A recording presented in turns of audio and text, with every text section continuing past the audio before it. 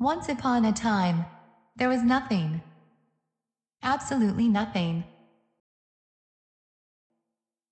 This state of nothingness was described as an infinite void.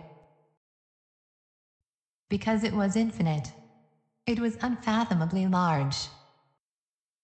And it was empty. Without matter and energy, it held neither warmth or light. As such, it was absolutely cold and utterly dark.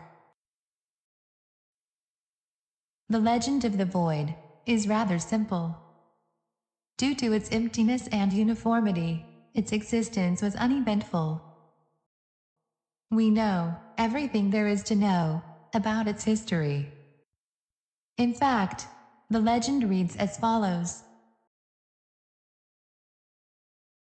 Once upon a time, there was nothing, where nothing ever happened. A cold, dark eternal place, where past and future are indistinguishable. We refer to this era as the beginning.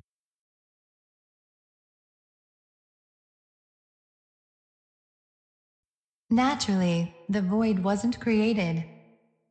It always was. Nor was it destroyed.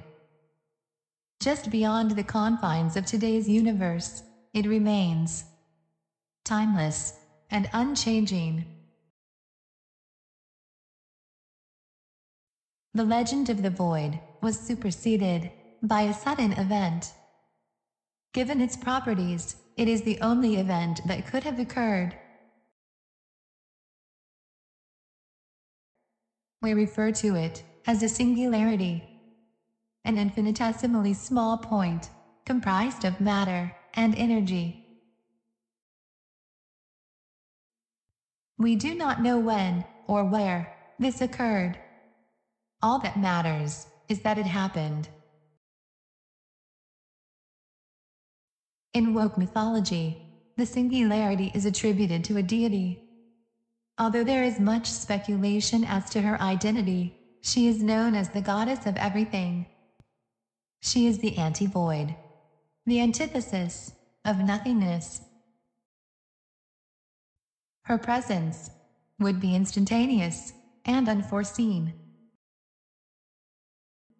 Her transformative power would overwhelm the status quo.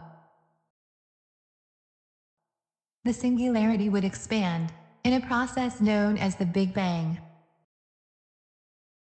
The continuum, containing past and future events, was differentiated into the realms we are familiar with. They were made distinguishable by a new realm, known as thought. This realm is what would eventually be called the present. It was under these conditions that the universe evolved. The legend of the void is a prelude to the great narrative.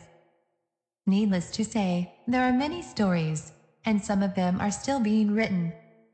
Among the oldest is the legend of creation.